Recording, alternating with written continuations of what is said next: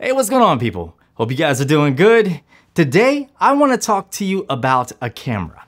Chances are, whenever you think of Insta360, you think of cameras like this, or this, and this. What you don't think about are webcams like these.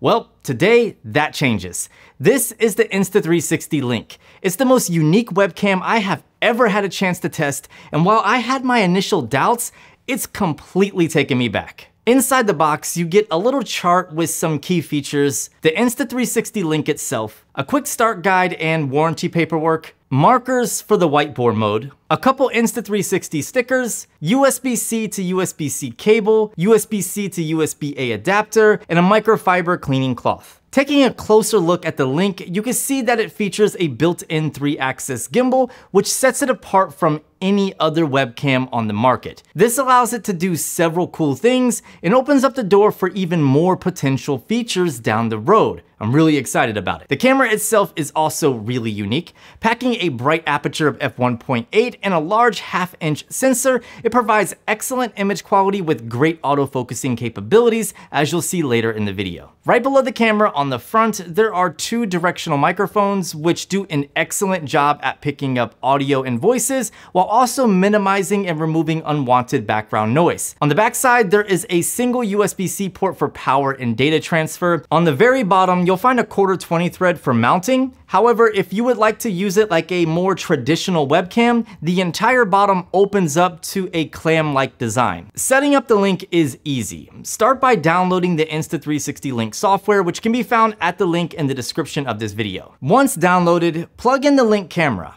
It should be recognized right away within the app. The first thing you'll need to do is navigate to the more settings within the app, scroll all the way down to the bottom, and make sure that there are no available firmware updates. The app offers tons of features, including full control of the gimbal and the camera. This means you can manually pan, tilt, and digitally zoom within the gimbal control tab. You can even set up preset keyframes for instantly switching views, which is perfect for presentations and live streams. In the future, you'll be able to adjust the field of view and zoom by simply dragging your mouse in the preview window. This is something that Insta360 told me about, and I can't wait for it to arrive. Under the Image Settings tab, there are controls for exposure, white balance, brightness, contrast, saturation, and sharpness. Finally, under the More Settings tab, we have various controls and options. The first of which are toggles for the gesture controls, which consist of auto tracking, zoom, and the whiteboard mode.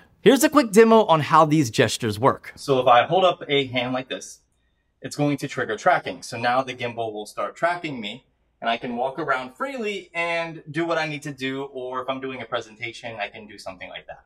I can stop tracking by doing the same gesture, and it will stop tracking. Now I can move around, and the gimbal's not going to focus on me. I can also zoom in by making an L, and then slowly moving my hand up until I find that sweet spot, and then it'll start zooming in, and then I can come down until I find a sweet spot, and then it will start zooming out. Another really cool feature is the whiteboard feature. So if I had a whiteboard, I could hold up a V, and then it's going to ask me to use the included stickers to mark on the whiteboard, and then it will focus on the whiteboard in terms of giving a presentation or something like that. I don't really have a whiteboard, but yeah, I'm gonna throw up like a little sample video that they sent me. Below that, we have AI Zoom. This allows the camera to focus on 3 different parts of your body as you move around the frame. Under that, we have options for anti-flicker, tracking, speed adjustment, and camera focus settings. Streamer mode allows you to use the Link in 9:16 portrait video when using streaming software. So here's a quick example using streamer mode, and I'm recording in portrait or vertical video. This is perfect for live streaming on like TikTok or Instagram, which you can do from your computer using their desktop websites. So let me know what you think of this. I think the quality is actually pretty good. There's an HDR toggle for high dynamic range video. However, this does not work when in 4K 60 frames per second. Lastly, there's a mirror image toggle. The app has a built-in recorder function, which is really nice. There are also various view modes to choose from inside of the app. For instance, you can manually toggle on tracking or whiteboard mode. Even better, you can put the camera into desktop mode, which is great for instructional style videos or if you just want to show something in your hand. The other view mode is top-down or overhead mode, which is my personal favorite. Whenever you have the link mounted on an arm like you see here, or a tripod, you can put it into overhead mode, which is fantastic for live streaming, recording instructional videos, unboxings, cooking tutorials, reading books with the fam, and much, much more. I absolutely love it. Insta360 did inform me that more features are on the way, so I can't wait to see what's to come. When it comes to usability, I love the Link. It has a wide range of mounting options as I previously covered. But all that to the side, it's a tiny little webcam that can sit right on your desk under your monitor without taking up any space. This is perfect for me because it allows me to use my light bar without having to take it off and put a webcam up there. To give you an idea of just how small the Link is, this is what it looks like next to the Anker B600 video bar, which looks massive compared to the Link. Not only is it wider and thicker, but look how long it is. Here's another example to a more common or traditional webcam option.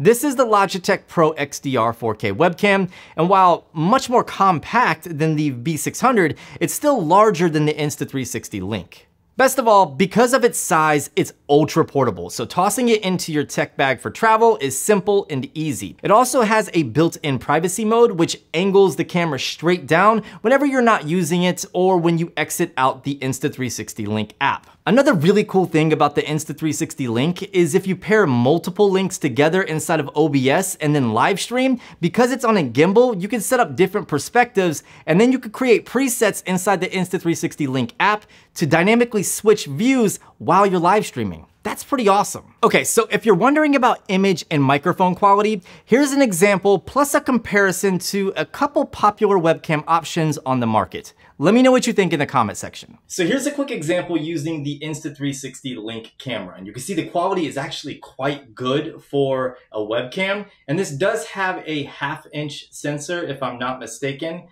So it's a very wide or very big sensor for a webcam. Now if I move over here, you can see the tracking works really good. If I come back over here, it works good. And I can even go inside the software and position it to where it will zoom in specifically on my face. In comparison, this is the Ankerwork B600 video bar. I really like this webcam because it offers multiple features. So it's a light bar, it's a set of speakers, it's a webcam, plus much, much more. Inside the software, you have a plethora of features, including solo frame. So I've enabled solo frame, and if I walk around, you can see it is tracking me, but look at the crop on the sensor. Of course, this is really going to take a toll on the quality of the footage. Unlike the Insta360, which actually uses a gimbal combined with digital cropping, if I just walk side to side, the Insta360 isn't going to have any loss of quality. Now, if I back up, it's going to zoom in if I want it to do so. The other camera that I wanted to compare the Insta360 Link to was this Logitech Pro XDR camera. So it magnetically clips onto the top of the monitor. It's a 4K webcam as well. And I gotta say the quality is comparable to the Insta360, but you don't get a lot of the cool features like the overhead mode or desktop mode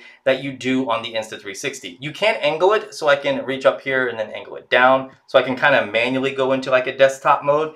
I can tilt it back up, I can tilt it to the left and tilt it to the right. So I do get some movements when it comes to the webcam. And I have no idea how the audio is going to sound because I'm pretty sure I cover up the microphone with my thumb.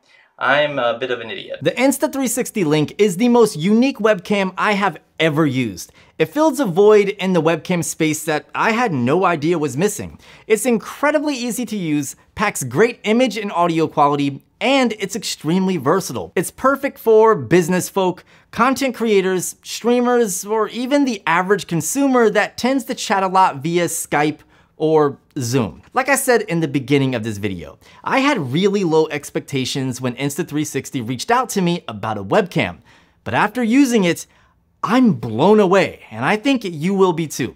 If you're interested, click the link in the description for up-to-date pricing as well as some more info to see if it's right for you. Let me know in the comment section what you think of the Insta360 Link. Subscribe and stay tuned for more awesome videos just like this as I am working closer with Insta360 and have a bunch more content coming. Outside of that, I'll see you beautiful people in the next one.